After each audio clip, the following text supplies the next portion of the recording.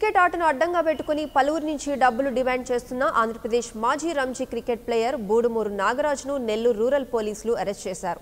అతని నుంచి 3 లక్షల రూపాయలు స్వాధీనం చేసుకున్నారు.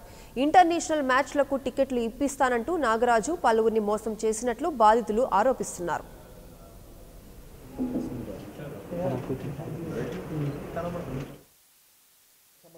ఒక రంజీ ప్లేయర్ బుడుమూరు నాగరాజు ఇతను 2014 నుంచి 2016 వరకు రంజీ ట్రోఫీలో ఆడాడు మన ఆంధ్ర తరపున.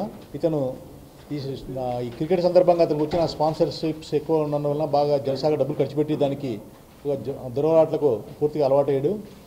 దానిలో భాగంగానే ఇతను ఎక్కువగా డబ్బు అవసరమయ్యి నా సొసైటీలో ఎవరైతే పెద్ద పెద్ద వాళ్ళు ఉన్నారో వాళ్ళ పేరు చెప్పుకొని వాళ్ళు ఫోన్ చేసినట్టు చేసి తన అకౌంట్లో డబ్బులు వేయించుకునేవాడు.